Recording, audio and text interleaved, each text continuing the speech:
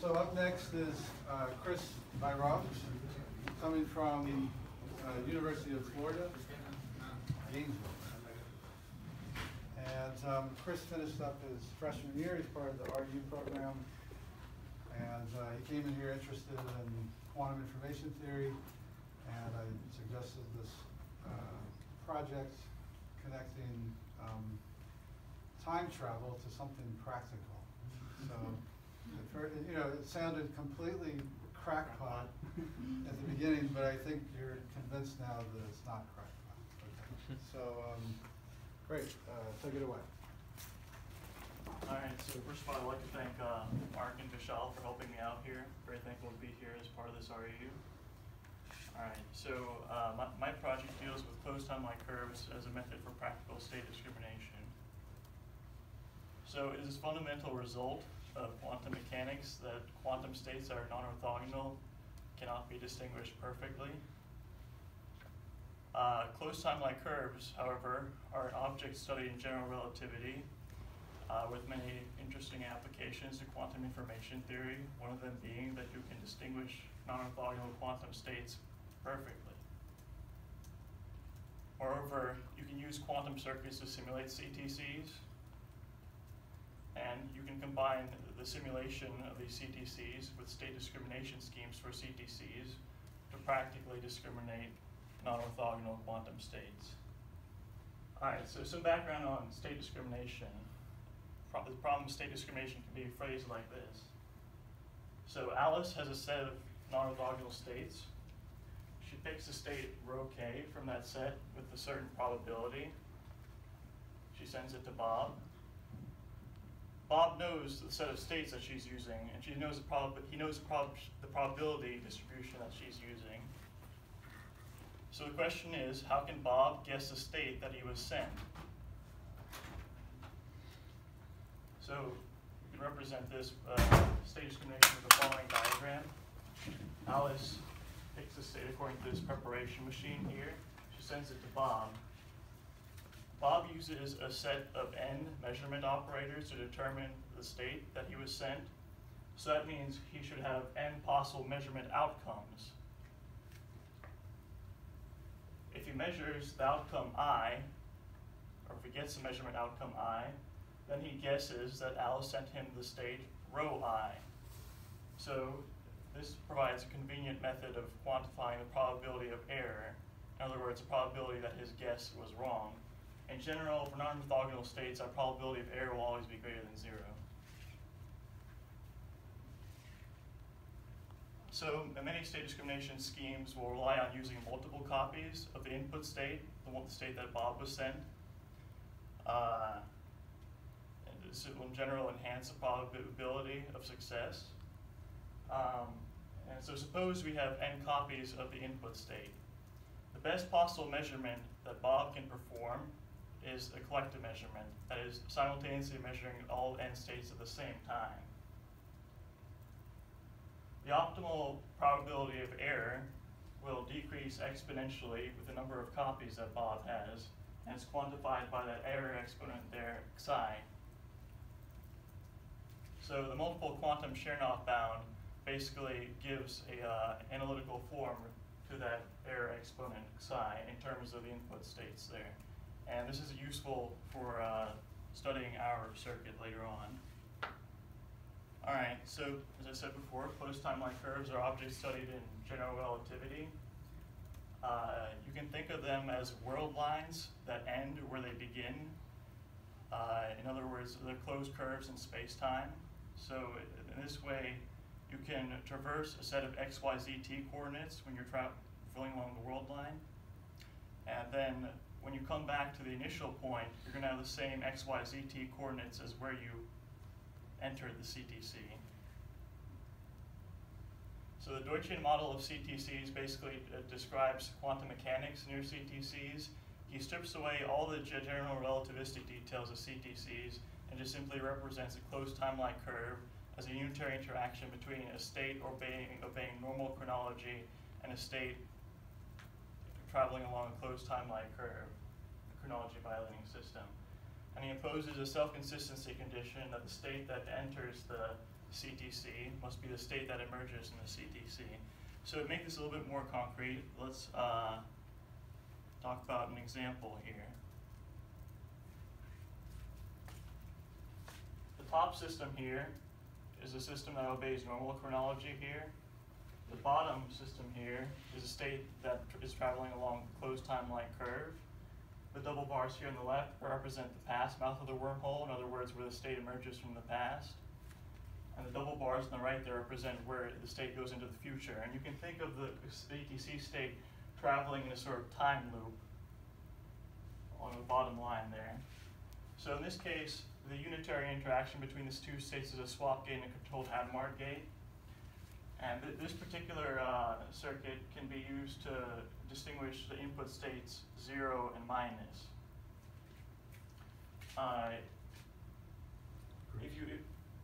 There's a laser pointer you can use if you want. It's the red button. Yeah. That's nice.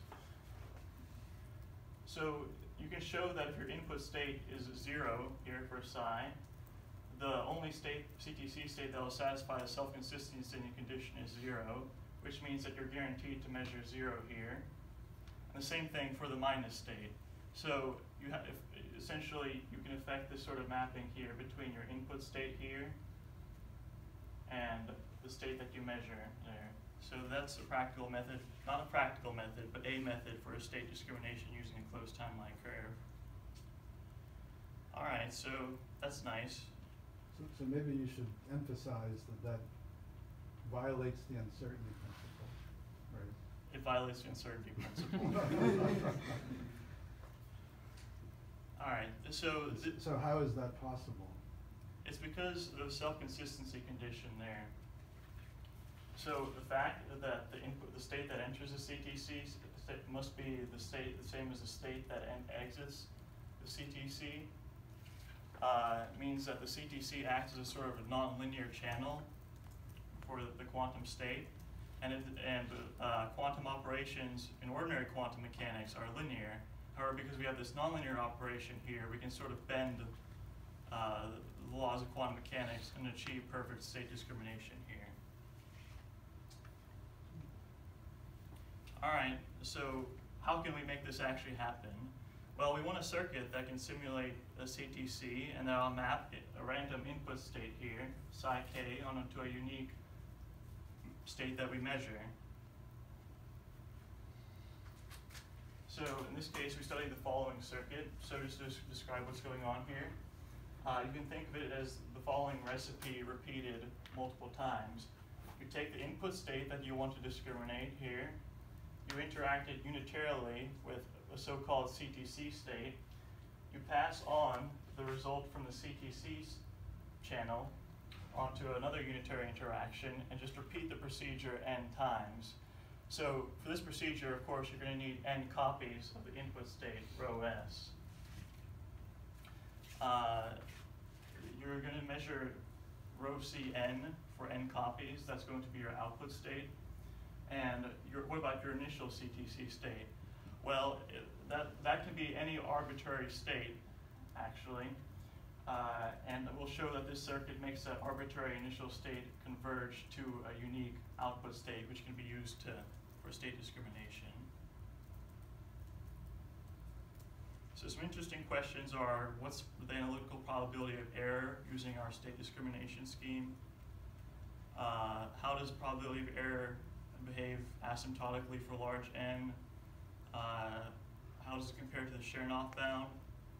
And how can we optimize this circuit in terms of the unitaries we use and the initial CTC state?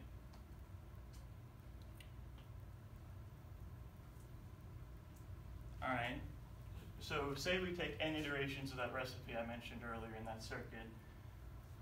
The probability that we measure outcome k after the nth iteration is going to depend on the probability that we measure a particular outcome for the previous iteration.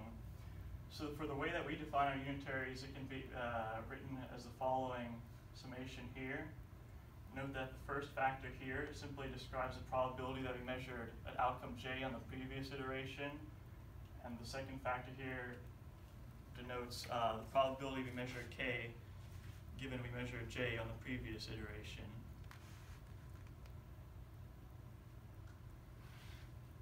So speaking loosely, this forms a Markov chain because your statistics for a particular iteration of that circuit are only dependent on the statistics for the previous iteration of that circuit. So you can think of the basis states as forming a Markov chain, and to find the probability of error for our circuit, you can just simply sum probabilities over these Markov chains. This is by no means rigorous proof, but sort of an heuristic argument.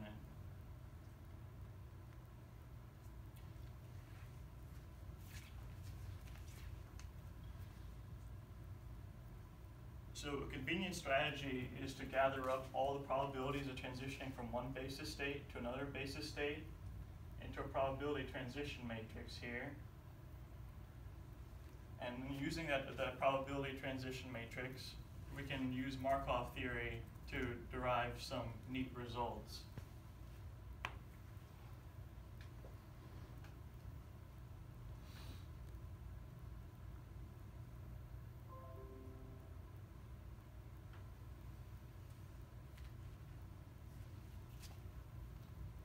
So the first result is that we can write the probability of success, or 1 minus the probability of error, in terms of this Markov transition matrix. Markov theory says that for our particular types of Markov chains, this quantity here will approach 1 as the number of copies of the input state approaches infinity.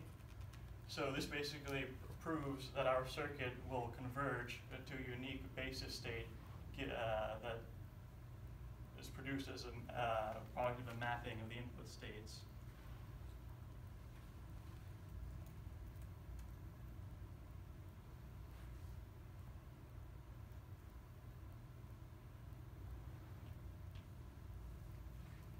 All right, so there's some degrees of freedom in our state discrimination circuit. One degree of freedom is what do we set our initial CTC state to, because that can be any arbitrary state. Well, you can use that transition matrix to expand the probability of success in terms of the following summations here. And you end up with this following expression here.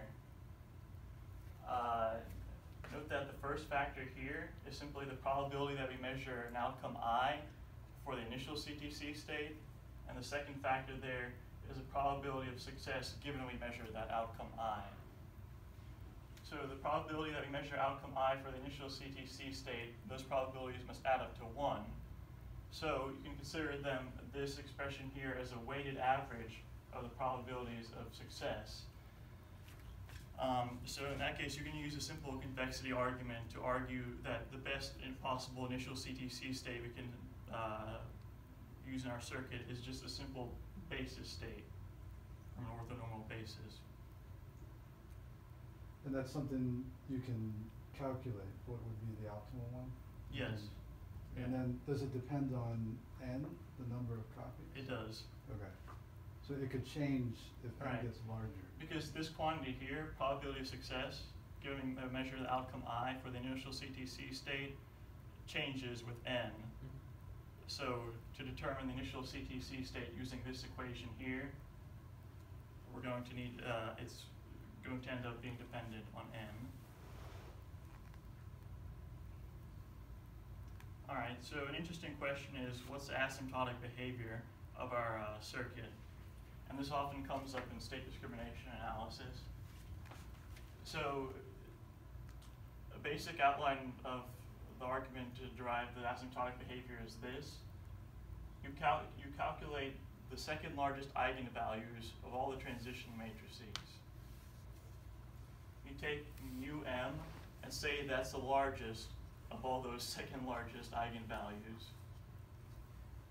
And using some linear algebra, you can show that the probability of error, given that we have n copies, is approximately equal to the largest, second largest eigenvalue to the nth power. And then we can use what's called the Perron-Frobenius theorem to place a bound on this largest or the second largest eigenvalues, mu m here.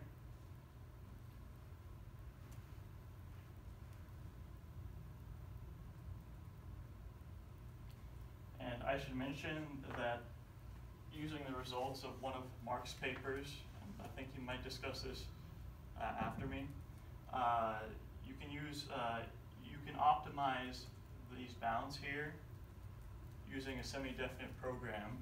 Essentially, you're just maximizing or minimizing this quantity here over a particular channel.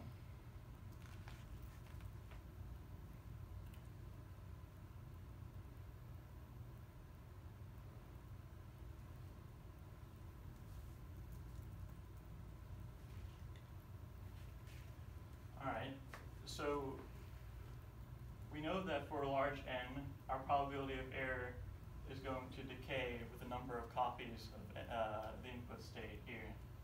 It's going to decay with an error exponent psi.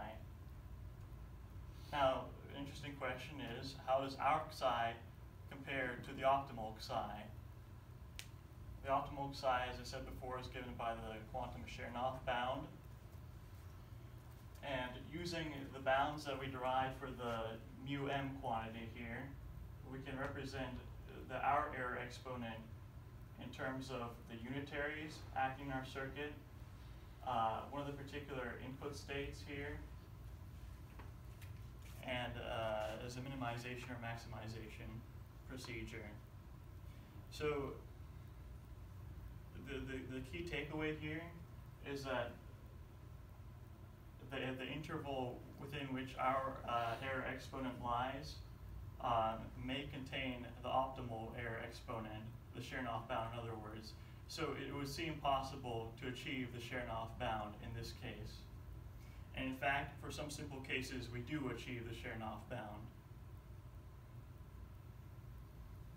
So this is a plot of the probability of error using our state discrimination circuit compared to the number of copies of the input state we have for the two input states, 0 and minus. In other words, the B92 QKD states.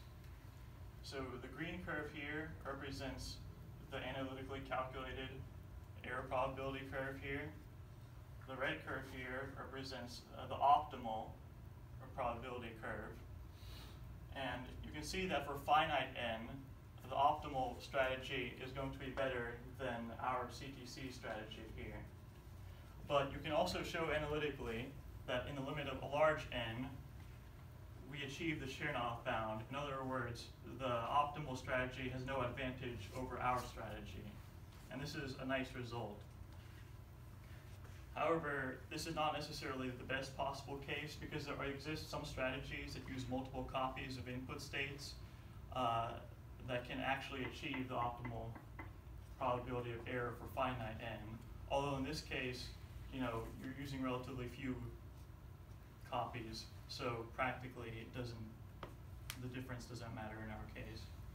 Sorry, so just to clarify, you might have said the red is the optimal?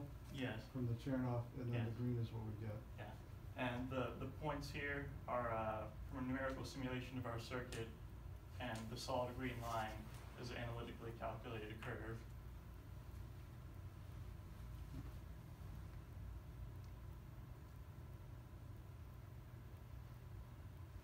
All right, so to summarize this all, we basically proposed provided a new state discrimination strategy that was inspired by closed timelike curves. And then we studied it analytically and derived some convenient results in terms of Markov theory. And we find that in some cases, our strategy for state discrimination is going to be competitive with the optimal measurement.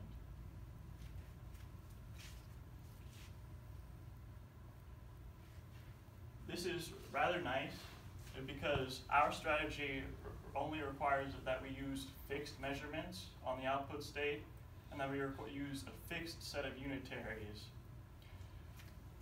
Whereas other state discrimination strategies that use multiple copies of the input state are more sophisticated. In other words, they use many different measurements or many different unitaries that depend on previous results. So if we can be competitive with these state discrimination strategies while using our simple procedure, that's pretty good. And furthermore, our approach is very general. Most of the other state discrimination strategies out there are designed for particular cases, like say 2 qubit states, or distinguishing symmetric quantum states, whereas our approach is completely general in that we can discriminate an arbitrary number of states, arbitrary number of dimensions. And so so combining all these advantages here, we could potentially have a very nice method for practical state discrimination. So some future directions would be to compare it with some more alternate state discrimination strategies. We've begun to do that numerically, but progress is still being made. And then another potential direction is to consider applications of our state discrimination strategy. For example, in principle, we could use our state discrimination strategy to distinguish coherent optical states. And this has to do with the fact that coherent optical states will have a certain overlap. So if you can find some sort of logical qubit states, we could potentially simulate distinguishing coherent optical states.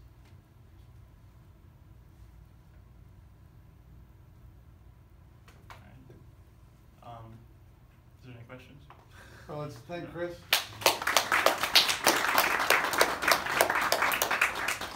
Any questions? Yeah, this is cool. What am I to make of, the closed timelike curve? Just at the very beginning of the talk, I have maybe you could go back to like slide number 2 or something, where we have those little 2 vertical bars representing like a time loop or something.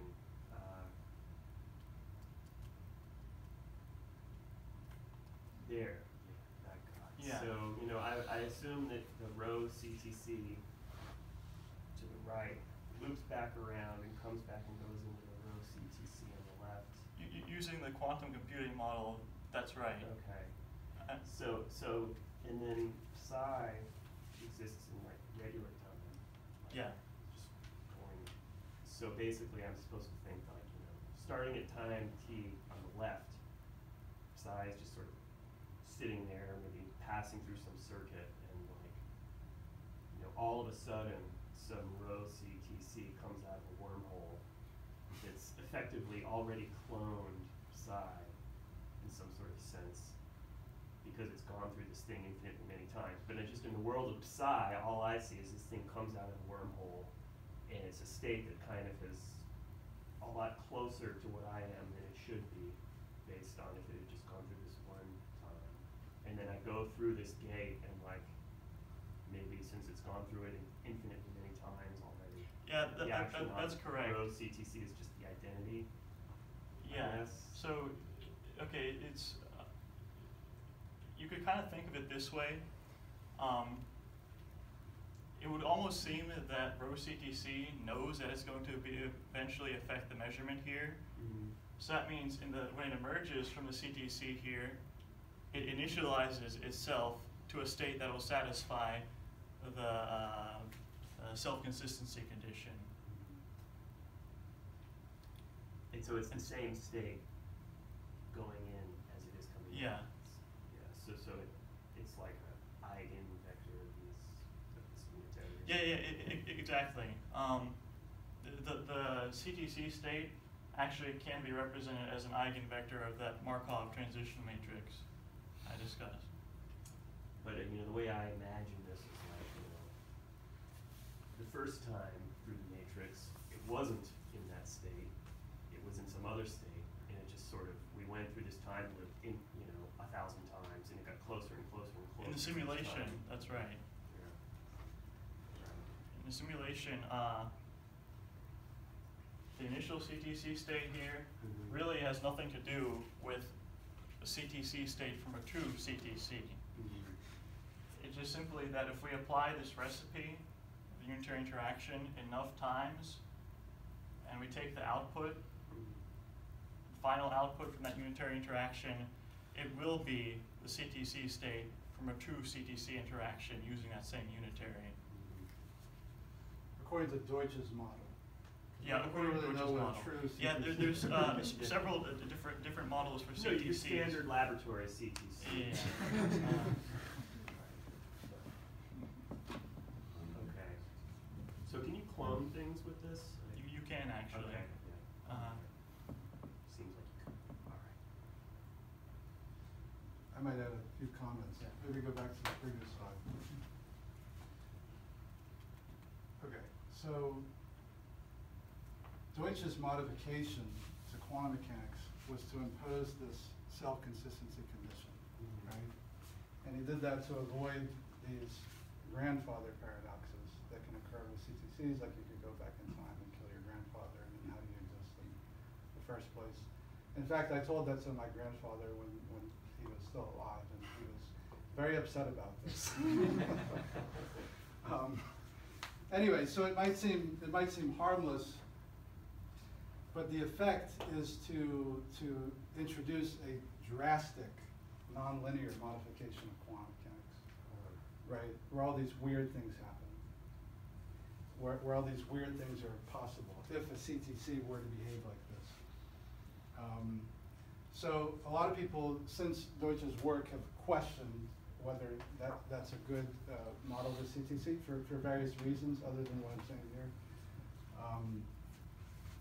But what we're finding here is that at least this idea can be put to use, you know, because what happens mathematically is that the state of the CTC is a fixed point of this evolution, right? So there's a channel that's induced by the unitary interaction and a partial trace over this. And mathematically, the CTC state is simply a fixed point, right?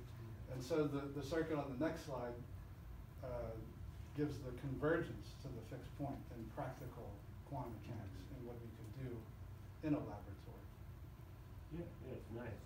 And I mean, you said something about Markov's chains. It seemed almost like classical probability or something. I don't know if that's what it was, but like just in a sense, you could use this circuit here to simulate a classical random walk by just measuring the outcome after each iteration. So the classical Markov chain structure comes about because of the particular unitary interaction that we choose. Okay. If you go back to the previous slide, you see it's a swap.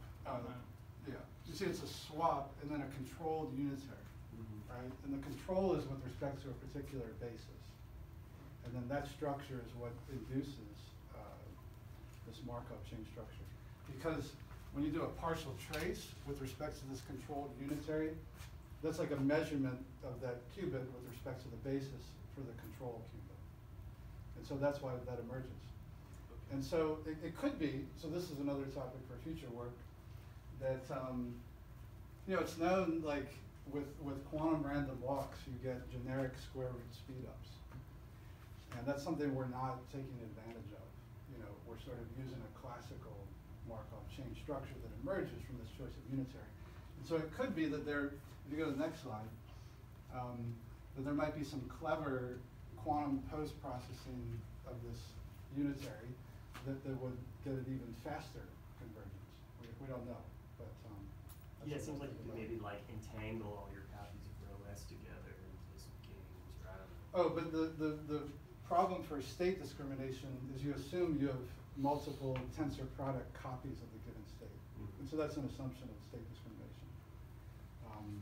No, it's also like necessary to have the same channel at each iteration such that you're converging to a fixed point. So it was funny the way you prefaced the talk as like, you know, at first it seemed crackpot, but then when we worked on it, it seemed like we got something useful. That was sort of my experience reading the abstract. Oh. The first sentence is closed timelike curves, get to a practical scheme by the last few sentences. So, yeah. Any other questions?